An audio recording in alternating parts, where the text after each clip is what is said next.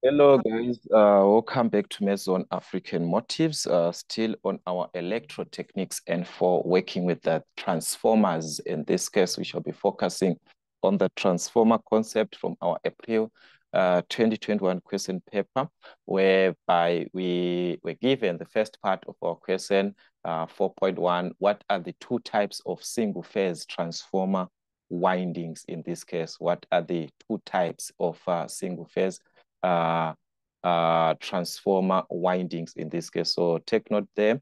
We talk of the core type. We have the core type in this case, which is with the concentric windings in this case, all right, with concentric, all right, that's concentric windings. We also have a condition whereby we are dealing with the shell type. So these are the two types that we have. We also have the shell type with sandwich windings this time, all right, with sandwich windings, all right. So these are the two types of single phase transformer windings that we have, the core type and the shell type, and their corresponding windings. In this case, 4.2, we are given a single phase 50 hertz transformer. It has 20 primary turns and 273 secondary turns in this case. All right, then we have cross-sectional area of the core. It's 400 square centimeters. If the primary windings is connected to 220 volt supply. All right, calculate this. All right, so let's see. It's a single phase. That is the most important part to take note. Okay, having a frequency of 50 hertz in this case. Then we've got the primary turns and 20 primary turns and 273 turns in this case. So meaning to say on the primary, we have got 20 turns in this case. Then on the secondary, we have got 273 turns. Then the net cross-sectional area of the core in this case is given as 400 square centimeters. Remember, I told you guys to convert an area from square centimeters to square meters. You multiply by 10 to the exponent of -2. Also, we are given if the primary winding is connected to a 220 volt supply, meaning to say we are given V1 as 220 volt supply. Calculate 4.1, the peak value of the flux density in the core. So take note of what you are given there. We are supposed to calculate the peak value of the flux density, meaning to say we are talking about the maximum flux density, peak value, maximum flux density in this case. All right. Where we can obtain the maximum flux density, it must correspond with the maximum flux. The same thing, if you are talking about the maximum flux, it must correspond to the maximum flux density. So meaning to say, in order for you to be thinking of this maximum flux density, you must be thinking of the maximum flux at the same time, because we know that these two are related. These two are related. That is the magnetic flux density is the one that we are supposed to calculate. The magnetic flux density is taken from flux over area. If it is maximum, this must also be maximum. So where can we obtain the maximum flux? Because we do not have a condition that can give us maximum flux density direct. We think of our EMF equation. From our EMF equation, remember that E is equal to 4,44 times frequency times the maximum flux times the number of turns. So meaning to say we can calculate the maximum flux, then use it to calculate our maximum flux density. So here we are given V1. So if this is E1, this is supposed to be N1. If we are given E2, we use N2 in this case. All right, so remember we want to calculate the maximum flux. So you're going to make this the subject. So it's going to be E1 over, we divide by 4,44 by frequency and also by the number of turns. So that was going to give us the maximum flux in this case, E being the voltage of the primary E1, 220.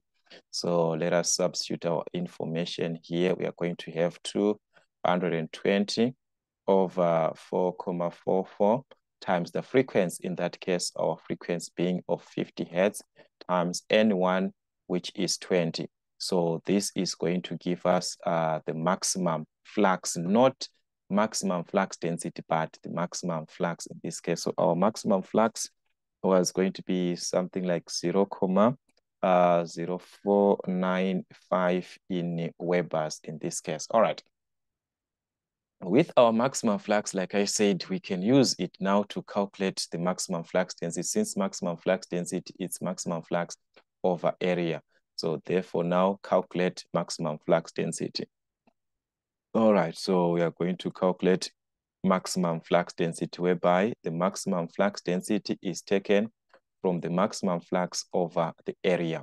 So we have, in this case, the maximum flux from our EMF equation, that is 0,0495 over the area. We are taking the area from our core. In this case, from the core, our area is 400 square centimeters. We have to convert this area to square meters. We simply multiply by 10 to the exponent of -4. I explained this part here on our video for resistivity, if you still remember. So that is going to be 400 times 10 to the exponent of -4. If it was in square millimeters, you multiply by 10 to the exponent of -6 to convert to square meters, whatever value that you're going to be given there. So this was going to give us the maximum flux density of 1,238 Tesla in this case. Remember, our maximum flux density is measured in Tesla. Maximum flux. From maximum flux, you calculate maximum flux density. That was the play around of our question. All right, so as you can see, they just wanted to play around with us here. Then now they're saying the voltage induced in the primary, in the secondary winding in this case. So for this one, we can play around with the information. We need the voltage in the secondary, so we can play around with this information that we have from our information. We need to calculate V2. Remember, the ratio between the number of turns voltage can give us the value of any unknown. Here we have got N1 and N2, so we can use V1 over V2 is equal to N1 over N2. Yes, you could have used the EMF equation. You make N2 this. If you use E2, you are going to work with the N2. So, but it's going to be a lot here. We can just use the basic one, V1 over V2, whereby our V1 it's a 220 over V2 in this case is the one that we are supposed to calculate. V2 in this case. All right, this thing of using same marker. All right, let me indicate this way. All right, so we are supposed to calculate V2. So it's going to be over V2 is equal to N1, which is 20 in this case, over N2, which is 273 tenths. So we want to calculate V2, so we can do our cross multiplication in this case. So that's V2 times 20, which is 20. V2 is equal to, we multiply 220 times 273. So in order to calculate the voltage on the secondary, which is our V2, we are simply going to divide by 20 in this case. So at the moment we are dividing by 20 in this case, we are obtaining the voltage that is on the secondary in this case. That was going to be 3,003 volts in this case. So that's 3,003 or 3,003 kilovolts. Voltage can also be written in terms of kilo. That is the kilo units in this case. All right, so that was our question on 4.22. 4.23, we are now asked to calculate the voltage per turn, the voltage per turn. So if it is the voltage per turn, it's going to depend with which voltage. If you use voltage 1, you use N1. If you use V2, you use N2. So the voltage per turn is simply taken from the ratio that we are given between per turn, that is voltage per if we talk about per turn, voltage per number of turns, that is, it can be N1 or it can be N2, depending with which part that you are going to refer, but it's simply voltage over number of turns. That is the voltage per turn. All right, so we can simply have this as the voltage per turn in this case, in actual sense, can be given from V1 over N1. Or we can have this from V2 over N2. We must have the same thing. So in this case, I'm going to use the first one, which is V1 over N1. We have direct from what we are given. Remember, it is us who calculated V2. Maybe it is wrong. It is going to give you a wrong answer. But to use the values that you are given, you already given 220 for V1 and N1, we are already given. So this is 220 volts over 20 tens in this case. So if we divide, we are going to remain with 11 volt per 10 in this case. That is 11 volt per 10. That is the volt per 10 in this case.